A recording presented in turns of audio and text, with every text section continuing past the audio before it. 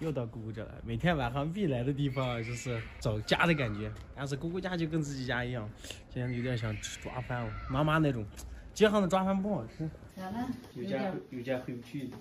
哎，这还就是家呀，还想妈妈了？肯定想呀，你没哪想妈妈了，想你。不想我了，光想妈妈。肯定没有。想吃妈妈做的抓饭吗？想吃做你妈妈吃抓饭，我给你做不行吗？没有，我不是让你做的。哎，我做的比你妈妈更香。哎，我不是那个意思。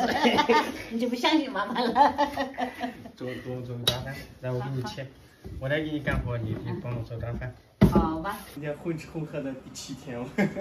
我是做抓饭油放多一点，油多多的，把肉给它炸香。油太少了吧？也就在你这里混上，别的地方混不上了。你不算混吧？你自家人。抓饭我给你看啊，抓饭一定要黄萝卜多一点。看黄萝卜，我们新疆特有的黄萝卜，胡萝卜应该哪都有啊。这两个配起来抓饭，黄红再加上肉的黑。啊，哎呀，非常漂亮，非常漂亮，正宗的抓饭吗？不要被这个油吓到了啊！这个油后面它就慢慢我们就可以避出来了，瞬间不想家的感觉。我应该把我这几个姑姑在每个城市放一个队呢。你下次到哪去把我带上不去完了吗？把你们都安排到各个地方、各个城市了，然后去哪都可以了。好多不是朋友在家里面锅那个米放了，那个锅不够嘛。